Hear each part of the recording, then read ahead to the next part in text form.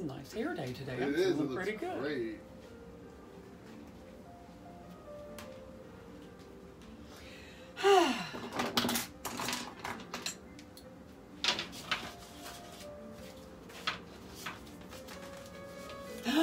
Sale, darling, how are you this morning? Sweetie, I made the most of my day off yesterday. You can't even imagine. Over here, you can't even believe how good it looks over here. Let's see if I can take you. Look how cute it looks down here. I've got bins. I've got extra space. Hello, Carolyn Joe. How are you? I've got, look, I'm going to reach up here and I'm going to show you how much space I made. I have a whole empty one of these guys up here and more going on. So I kind of spent the day yesterday Marie Kondo-ing. If any of you know who she is, she's this tiny little Japanese lady who tells you that nothing should be in your home that doesn't spark joy. So last year in January of 2019, I kind of came home. Januaries are always kind of slow in my business. So I spent January kind of Marie Kondoing my house, not exactly to the letter of her law, but I did things like I realized I have in my tiny little apartment a drawer full of glasses, but the glasses repair kit was in a different drawer. So I got that sense of putting like with like was what I did to my house, and it was really great, and I loved it, and I'm so happy I did it. So what I am going to say, though, guys, is that I kind of put that to my kitchen, and I realized some things that, like the other day, I went and pulled something off the stove or out of the oven and looked around and literally had no place to lay it, except maybe in the sink, which might have been full of dishes. So like I said, I did some work, did some reorganizing down here. And now with this, I have these little apple crates that I've got. That's empty. I could probably put another half a dozen cans and stuff. I've got another one down here that could accommodate several more bottles of booze. And over here, I've moved all of my unopened dried goods like pastas and rices.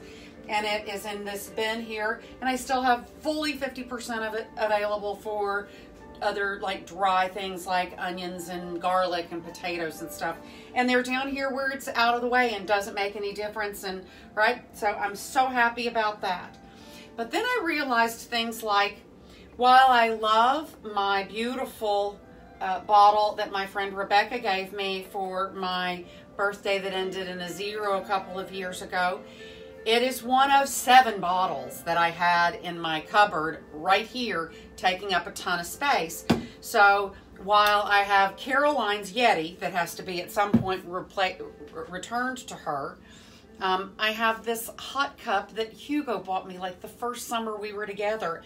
I hate to throw it away. I have a Tervis tumbler that says the Kentucky Blood Center on it. I kind of like that. It's not that they don't spark joy, they just are taking up too blankety blank much space in my kitchen. So I've decided that I'm going to keep my pretty Rebecca bottle in here because it's got the jewels in it. And then all the other ones are going to find us home somewhere, like maybe, hello Mrs. Roberts, going to find a home maybe in the buffet or something where I'm not going as often and it's not going to be as futzy. So here's my one thing that gets to stay in the kitchen. Then I realized that I have these batteries in this little drawer right here. And it's my only drawer in my kitchen. And I also have a drawer that has all the batteries in the house. So shouldn't that go to the battery drawer? Let's do that. I also realized, I mentioned this to Hugo a few minutes ago, and he said, that's because I'm a hoarder. But there are 1, 2, 3, 4, 5, 6, 7, 8, 9 identical wine openers right here. Why? There is another bucket in my front hall with all the other wine stuff for wine openers. This does not spark joy. So I'm going to go through here and I'm going to find the ones that are actual pull tabs. And once here's a good one. Well, this is Bottle Rocket, so I'll keep that there. And let's see, anything else? That's a true. What's this one? That's not even a branded one. So the two good ones are going to stay here. And this one, this is a rabbit, and I swear, even I can hardly make it work. So there's that. I'm going to keep that. I am going to keep my also, because you need those. That has a different use in opening wines than just the pull. I am going to keep my Jody and Sale stopper. Look how cute, guys. It lights up. It lights up. So I'm going to keep that out here because I love it, and I should turn that battery off. There we go. I'm going to keep my pipettes because they're important. Sometimes you need to drop a little bit of stuff into a drink. And I'm going to keep this out because I love this, but I may put it someplace else. This is, if you see, this is, isn't that amazing? This is a cigarette personal ashtray, and it belonged to my friend Gregory's mother, and it is even, says Marion Hale Gregory on the front, doesn't say her, has her initials. So this gets to stay in a place of love. And then, of course, champagne stoppers, because we use so many of them. Now, look at that. That is so much nicer. And now, it used to be that most of this stuff was outside of the box. Now that's all together. I'm feeling better about that. I do keep my Stanley, my measurer here, but I'm wondering why when I have a little drawer right here, not 5 feet from me, where it has most of the other kind of handy dandy, easy to get to tools. That's going to go out of here as well. Maybe this should go where the shopping bags have been moved to. This is one of those so that if you have a plastic bag, you don't hurt your hand. Let's put that with the shopping bags. Pardon me. Oh, look, I have several of them. Let's put them all with the shopping bags. I like that. Perfect. What else do we have here? Let's see who else is here. Let's see. Hello, Kelly. Hello, Kathy. Hello, Denise. Hello, Elizabeth. Hello, Diana. You guys, hello, Denise. You guys, it's nice to have you here. And I hope that this isn't boring to you, but it's just when you realize, again, I know I've said this before, but I live in a little less than 400 square feet for 25 years. And so, and like 50 square feet are devoted to wine storage. So there's that. Can't live without this, right? You know how I love my microplanes. So having them handy and together is great.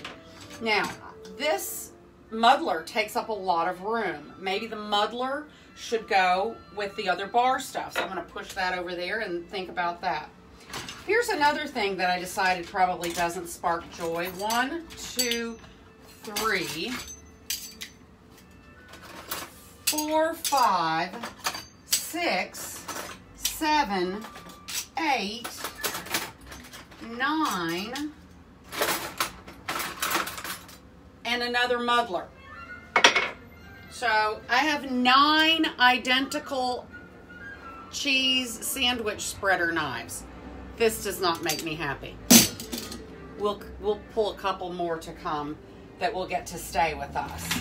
Another thing, why do I have this in my kitchen? Ideally, one of these days, if we ever get people back in, I'm going to put that there so that I don't have to keep putting Clorox bottles and sodas to hold this shut. But there you go. This needs to go with tools, right? So that that's ready for that.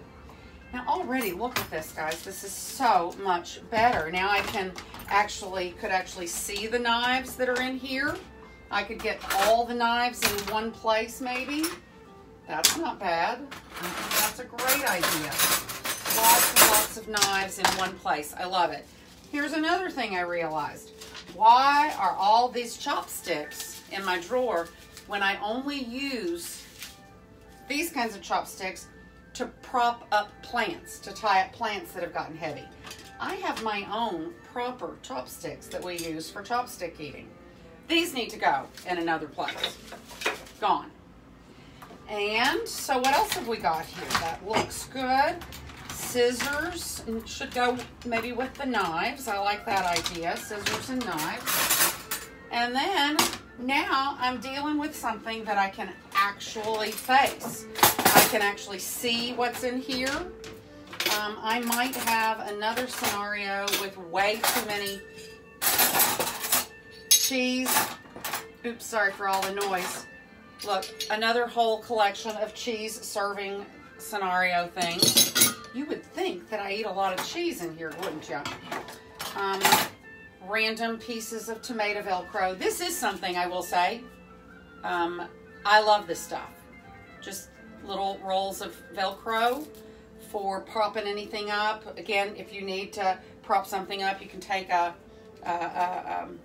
chopstick and prop your plant right up. I love those. So this is something, but again, why is it in the kitchen? Shouldn't it be with the gardening stuff? I think so. Sorry, Renegade chopstick. And let's see. So now, the only thing that I really have left over here, serving spoons. This is great, odds and ends. This looks pretty good. I do have my stones for resting our chopsticks on here. And then I have these perfect little Bakelite cheese knives. Can't they be my cheese knives for every day? I think they can. And then the only thing I really have left to kind of deal with here is that I save things like this. I have a few little twist ties here in case you ever need a twist tie. So those can get all organized back up together. And then my little silicone rubber bands, silicone bands for easy trussing or tying up anything in the kitchen, because rubber bands, you know, they give up the ghost pretty fast and don't last like you'd maybe like them. So guys, I know that that wasn't cooking in quarantine, but this was just the thing that I needed to do to kind of organize the kitchen a little better so that I can go headlong into the second month of cooking in quarantine with a little bit more grace and a little bit more ease. So that is my story today. And I do have a couple of little baskets and boxes and some things in the buffet in the other room where I can probably store up all of this excessive amount of cheese serving equipment that I have. But you know, I have done an awful lot of events, and when I try to count, I've probably taught or led a couple, easily 1,000 wine classes. And look, more cheese serving things. Let's put them in the pile. Look, more cheese thing, or no, I guess these are butter. These butter can stay. So anyway, guys, that's kind of my story for what we were doing today. Now I'm going to take the time to empty all of these containers. I'm going to wash them out thoroughly. And hopefully we'll have a super organized kitchen for tomorrow. Let's see. So yeah, we all can declutter. I can't even tell you guys how happy I am that I have this space. You know, again, credit where credit is due. My dear sweet friend Lori Shelburne called me about a year ago and she said, how deep are your kitchen cabinets? And I'm like, Lori, that's standard. She's like, no, just go measure it for me. I'm like, Lori, it's standard. 2 feet on the bottom and 1 foot on the top. And so I measured it for her. I was correct. And the next couple of days later, I have this big box full of plastic Lazy Susans. And they're the best thing ever. I have them in almost every in cupboards where I, need to be able to see things. I've got my good cocktail glasses are on them, so you can wheel and get a few of those. Or it's just really, they're really great. I can't shout enough about them, especially for those of us who live in small spaces. And you know how easy it is that you can just lose track of what's in your cabinet. The other day I was making something and I went, wait a minute, I think I used to have, and I reached back there and lo and behold, there it was. But if I hadn't had some spin, I might not have ever gotten to it. So let's see. You guys, I hope everybody has a good day. I have no idea what I'm going to eat today because I can't even get to my stove. But what I will say is I get to go out on I think it's been 3 weeks since I've been out and in a car, but I'm going to rent a car today and I'm going to deliver a whole lot of wine to a whole lot of people who are going to do a little wine tasting with us later this week. I've got 2 on. So just to remember, guys, if you want to organize a wine tasting among your friends or a cooking demonstration among your friends, let's do it. All you have to do is either call me, text me, email me, or private message me, anything you want to do. So this has really turned out to be a really great idea, I think, and people are going to enjoy it. So I'll report back on Friday about this, but I'll be back here tomorrow with Cooking in Quarantine. And I have to think somewhere, oh yes, I just got some corn on the cob. I really want it to be a little more summer-like these days, and it's just not. We've had a lot of really crappy gray weather in New York. And so I'm going to make what is one of my favorite summer dishes, which is my corn and black bean salad. Yeah, I know it's not the same as when it's summer corn, but I did get some corn on the cob, which I'm going to steam, and some cans of black beans, and we're going to put this together. And once you get the basics of it together, it is so friendly, and you can mix up the ingredients over and over again. So that's what I think I'm going to do, because I'm looking forward to that. And that's all I have to say, I think, today, guys. So decluttering is good for your mind. I'm one of those people that believes that a disordered space leads to disordered thinking. So clean out a drawer today. Tidy up your closet. Throw something away. Now, I don't subscribe to that. If you haven't worn it in a year, throw it away, because I have stuff that has hung in my closet for a decade, and I pull it out one day and go, now's the time to wear this. I swear I do it all the time. So there's that. But maybe we all have a drawer full of yoga pants that have given up the snappy ghost. Throw some stuff out and clean something out and organize something. I think you'll feel a little better. That can be the thing you do for you today. Make your blood pressure go down, make your head feel a little straighter, and then, of course, always look for something that you can do for somebody else. It's the best way to work your way through quarantine. Anything, whether it's sending somebody some food that you made, or yesterday I had a hankering. I didn't want to cook. Since I took the day off, the last thing I wanted to do was cook. So I ordered from Doctores, because I love their quesadillas, and that's just exactly what I wanted to eat. But they gave me the option to buy a meal for a healthcare worker. So I bought two. And that was kind of my good thing to do for somebody else yesterday. It may not have been huge, but it was something. So you'll always feel better if you can do something for somebody else. So keep that up. And you guys, hello, Kathy. You guys, that's about all I know. Like I said, I've got to get the rest of the day clicking on, so I get to everything that I've got on my list today. Take care. I love you. Thanks for spending the day with me. And I'll see you same bat time, same bat channel. Ciao.